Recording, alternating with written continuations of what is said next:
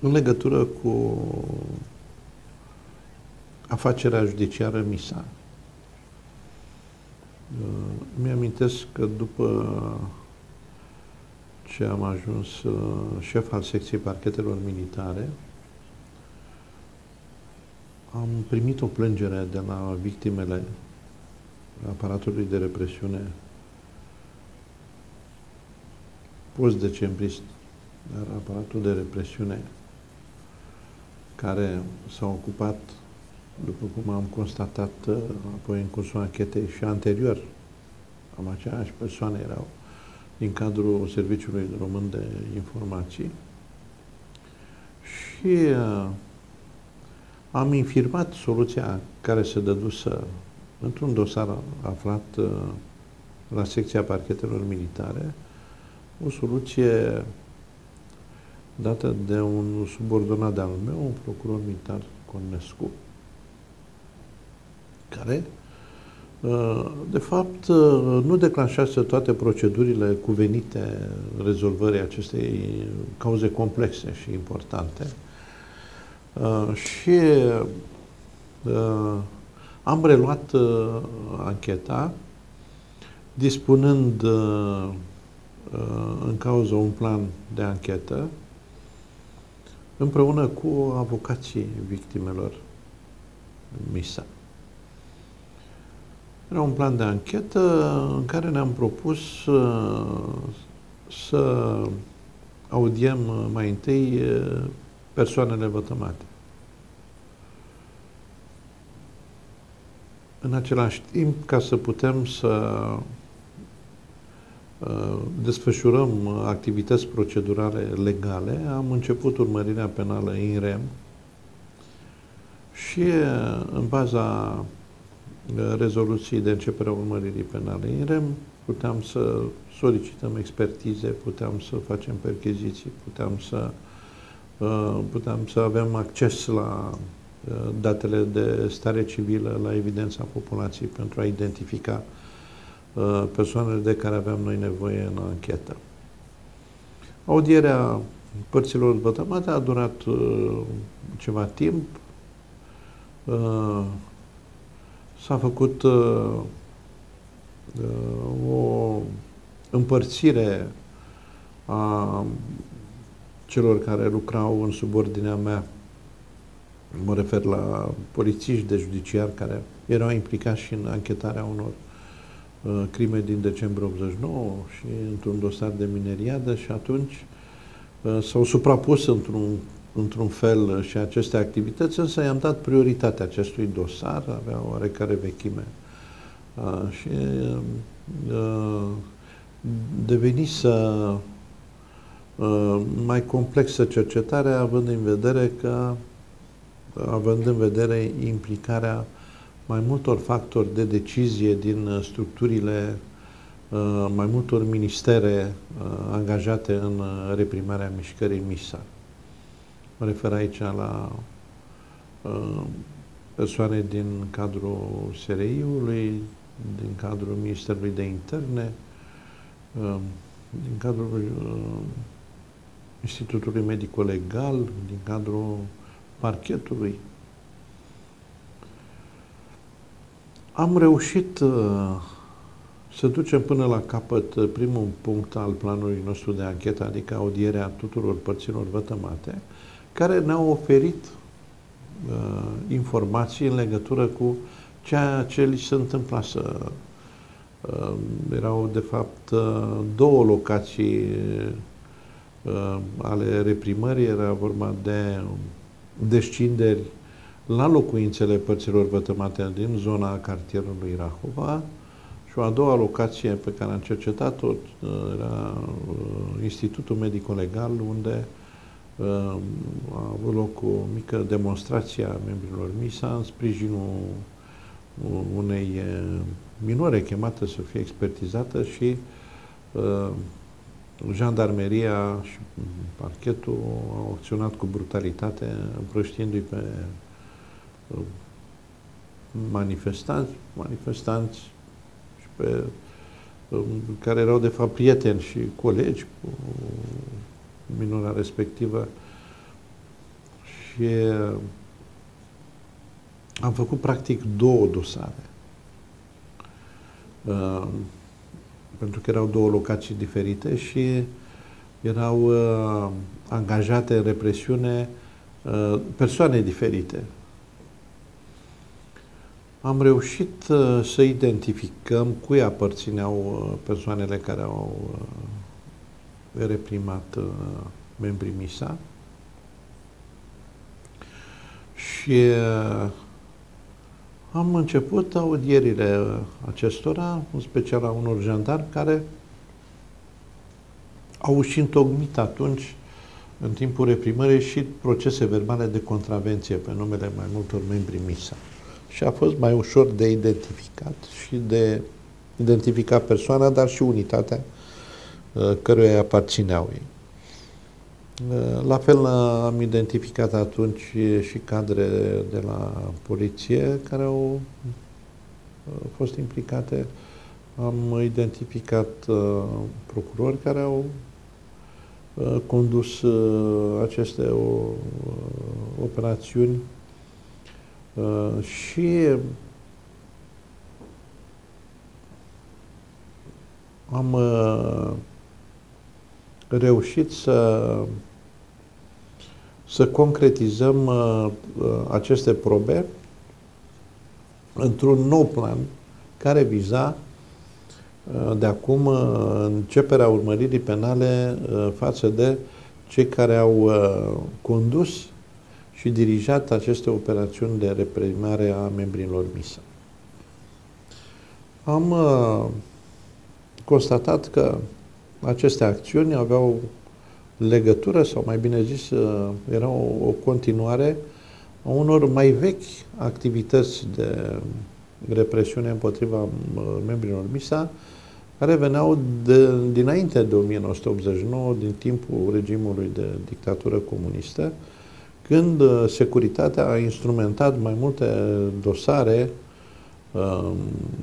unele cu conotație națională, pentru că, de exemplu, dosarul privind mișcarea yoga din România, mișcare care a antrenat ulterior sau se găsește, cel puțin așa am perceput eu, la originea întemeierii mișcării MISA, care a deranjat activul de partid și de stat în timpul lui Ceaușescu printr-o nouă formă de manifestare, de abordare a problemelor vieții, a personalității umane, care contraveneau ideologiei comuniste. Ideologie care vrea să construiască omul nou, omul acela subordonat activiștilor de partid și de stat, care de fapt era o iluzie, n-a existat omul nou niciodată. În baza creierii omului nou au fost pur și simplu desființate mii de personalități, mulți oameni aruncați în pușcării pentru că nu semănau cu omul nou pe care îl vrea Ceaușescu atunci. Așa s-a întâmplat și cu membrii MISA și de acum ne-am dat seama că era de fapt un dosar politic, deoarece principalul organizator al represiunii și principalul făuritor de dosare împotriva membrilor MISA, principalul supraveghetor al mișcării MISA, principalul coordonator al milițienilor și jandarmilor și chiar al procurorului erau cei care aparțineau Serviciului Român de Informații, de fapt, care proveneau din fosta Securitate. Acești ofițeri au continuat să-și facă treaba, la fel ca și înainte de 89, deci nu i-a deranjat nimeni, au continuat să investigheze aceleași dosare care le-au construit tot ei înainte de 89, împotriva acelorași persoane, împotriva acelorași tineri care erau considerați opozanți politici, pentru că Serviciul Român de Informații se ocupa de opozanții politici. ei aveau o categorie de infracțiuni pe care le instrumentau, și anume infracțiunile care se regăseau în capitolul din Codul Penal rezervat infracțiunile împotriva statului. Deci, caracterul acestor anchete este unul politic. Și atunci, practic, această anchetă declanșată de mine era una împotriva statului. Pentru că statul totalitar, comunist, securist s-a conservat întocmai în perioada post-decembristă. De fapt, scopul represiunii din decembrie 89 și a reprimării mișcării acelea de eliberare, dacă vreți, așa, sau scopul masacrului din decembrie 1989, că de fapt a fost un masacru din punct de vedere juridic, noi nu vorbim aici de Revoluție, sau a fost un masacru, început înainte de 89 și în 17 decembrie și terminat în timpul mineriadului, să zicem. Nu? Represiune în care acești securiști erau coordonatorii și manipulatorii represiunii. Așa a fost să fie, mă rog, am încercat să ne ducem ancheta mai departe, însă au fost imediat atenționate persoane din conducerea Ministerului Justiției, a Parchetului General și s-a declanșat o anchetă împotriva mea. A fost o anchetă disciplinară, nu numai pentru acest dosar, mai era și dosarul de Revoluție, mai erau și victimele de la mineriadă. Deci toate dosarele acestea care aveau caracter politic, inclusiv un dosar care privea victimele comunismului și victimele terorismului. Aveam un dosar în care era implicat un general de securitate Pleșiță și multe alte persoane importante din serviciile de informații care au comandat crime unui grup de teroriști condus de celebrul Carlos Chacal. Un dosar complex în care am lucrat cu autorități judiciare din Germania, din Franța și din Elveția.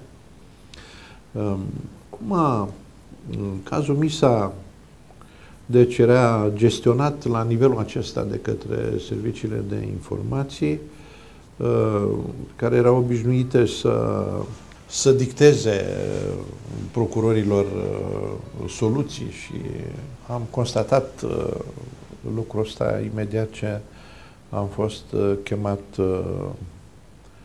să răspund pentru activitățile procedurale desfășurate de mine în aceste dosare, în care am început să chem, bineînțeles, oameni din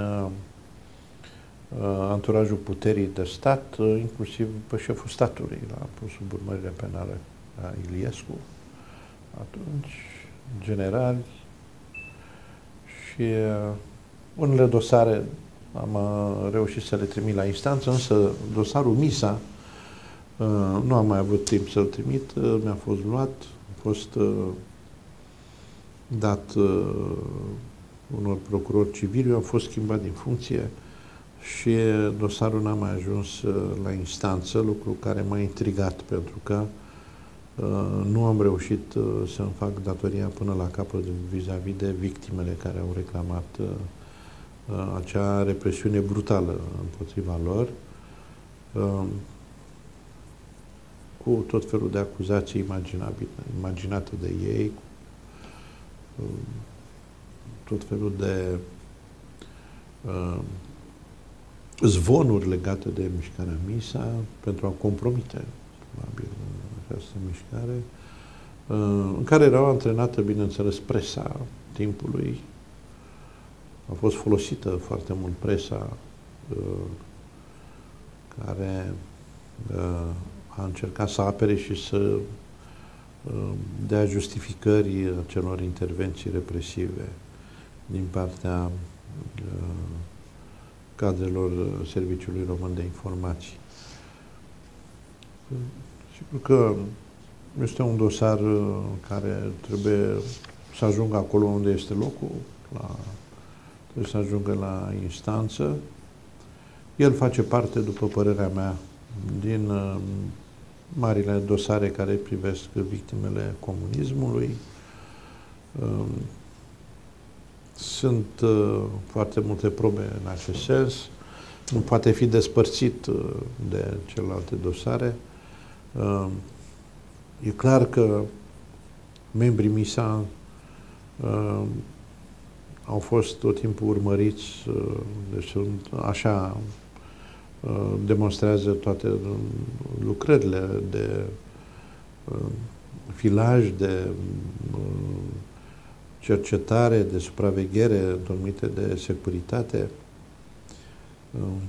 A fost,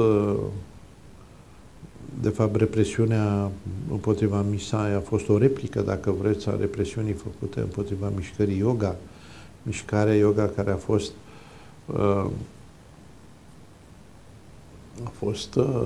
sancționată foarte dur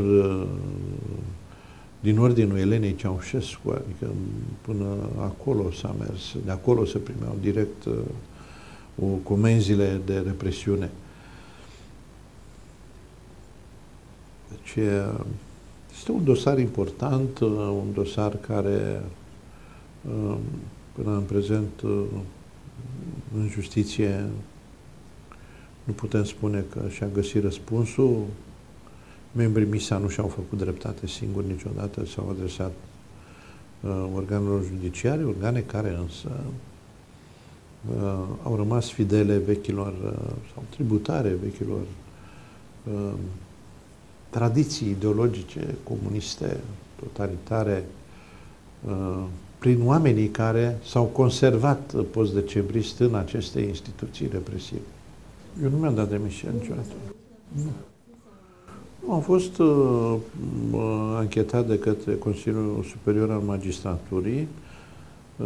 Am documente, mi s-a imputat că, deși Curtea Constituțională s-a pronunțat, deci după ce l-am pus sub acuzare pe domnul Iliescu, avocații domnului s-au dus la Curtea Constituțională. Curtea Constituțională i-a dat dreptate domnului Iliescu că militarii nu pot să cerceteze civili și mi s-a luat dosarul. Între timp însă, până să se pronunțe Curtea Constituțională, eu am continuat să audiez victime. Și faptul că eu mi-am permis să audiez victime a fost considerată ca o abatere foarte gravă a mea. Eu am motivat, când am fost chemat, că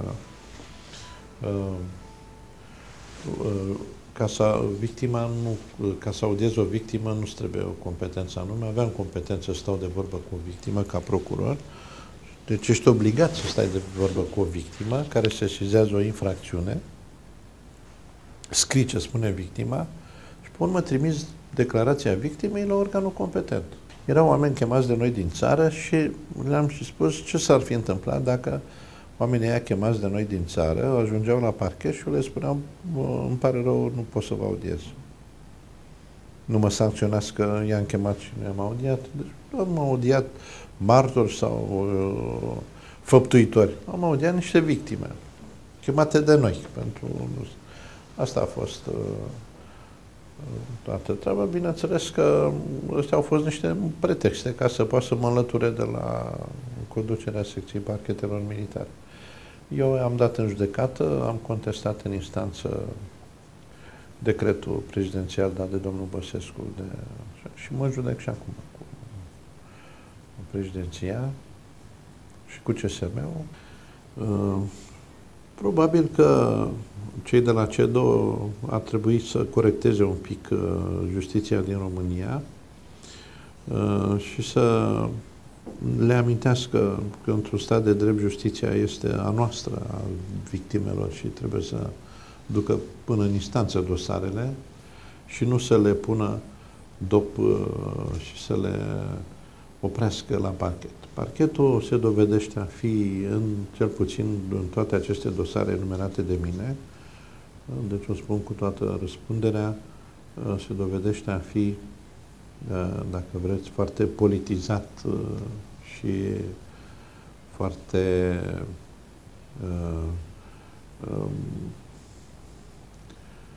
foarte vehement în a frâna accesul dosarelor și al victimelor spre o justiție dreaptă. Deci aici este, zic eu, cauza acestor insatisfacții judiciare, nu numai a victimelor MISA, și a victimelor de la mineriadă, și a victimelor de la Revoluție, și a victimelor caselor naționalizate, și a victimelor femeii, și a care mai vreți dumneavoastră. Deci au ajuns oamenii să-și facă asociații, există asociații ale victimelor ca să meargă cât mai mulți în justiție să-și găsească dreptate. Inclusiv existența acestor asociații făcute pentru aceste uniuni, dacă vreți, de victime, pentru a merge spre justiție cu mai multă forță, demonstrează că justiția merge prost în România și că nu funcționează statul de drept.